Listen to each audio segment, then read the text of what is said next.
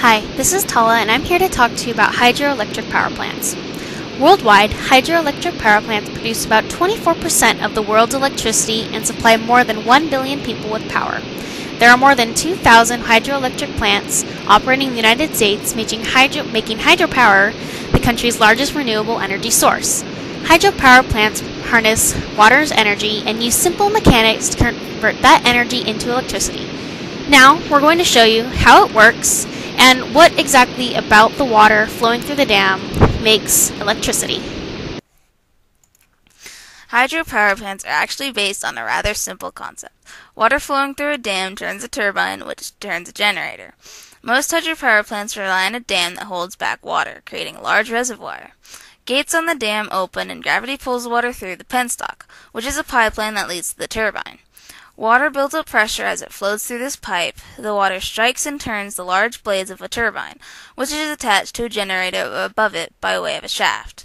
The most common type of turbine for hydropower plants is the Francis turbine, which looks like a big disc with curved blades. A turbine can weigh as much as 172 tons and turn at a rate of 90 revolutions per minute. As the turbine blades turn, so do a series of magnets inside the generator.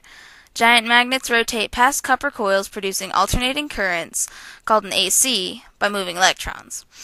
The transformer inside the powerhouse takes the AC and converts it to a higher voltage current. Out of every power plant comes 4 wires, the 3 phases of power being produced simultaneously, plus a neutral or ground common to all 3. Used water is carried through pipelines called tail races and re-enters the river downstream. The water in the reservoir is considered stored energy.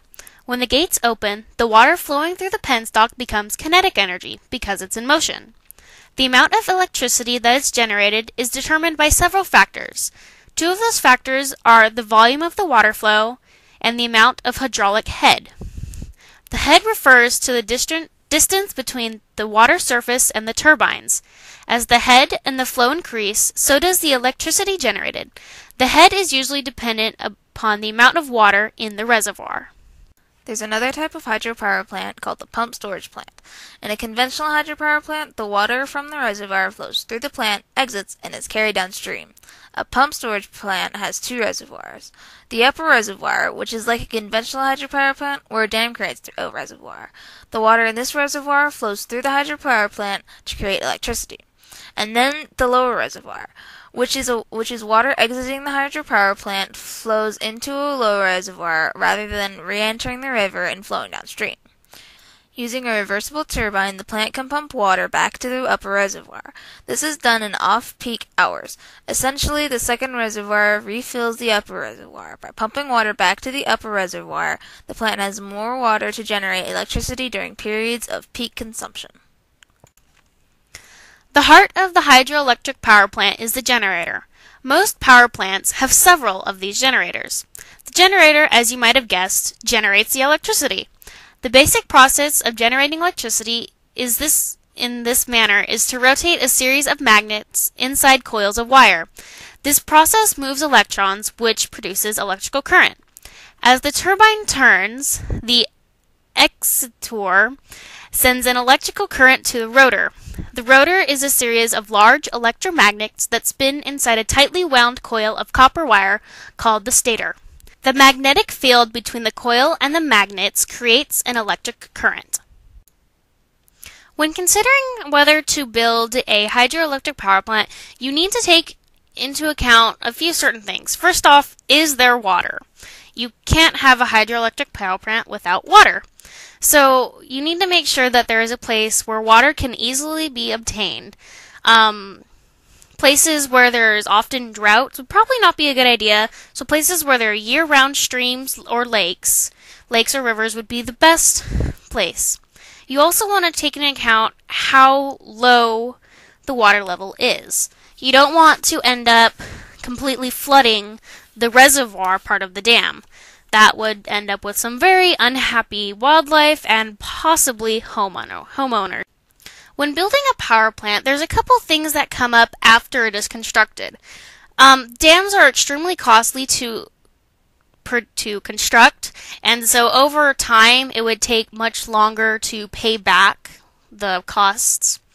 Natural environments are another huge thing that can come up. And building huge dams can cause significant damage to geological systems.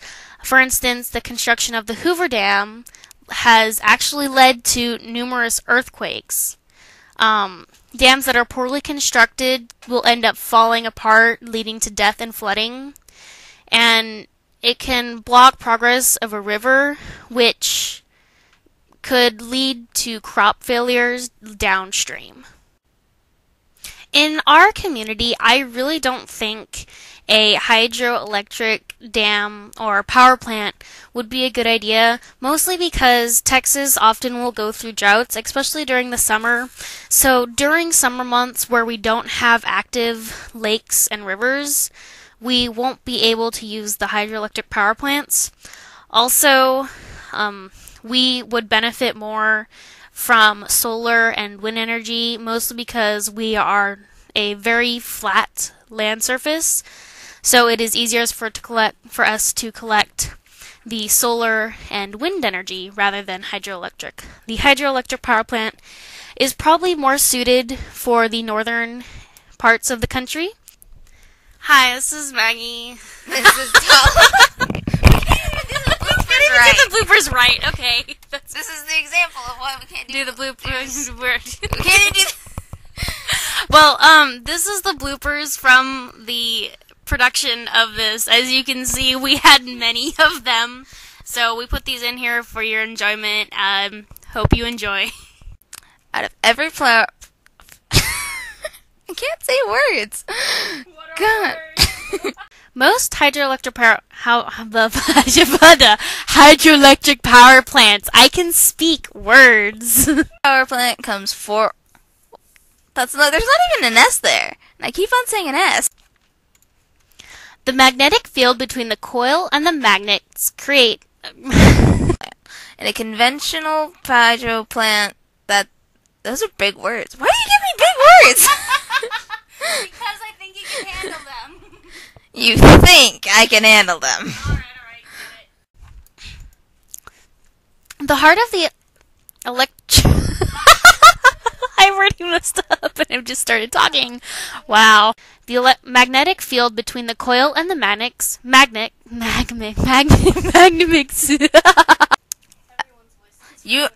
trying to record something. There's another type of hydropower plant called the pump storage plant. In a conventional hydropower plant, the water from the reservoir flows through the plant, exits, and is carried.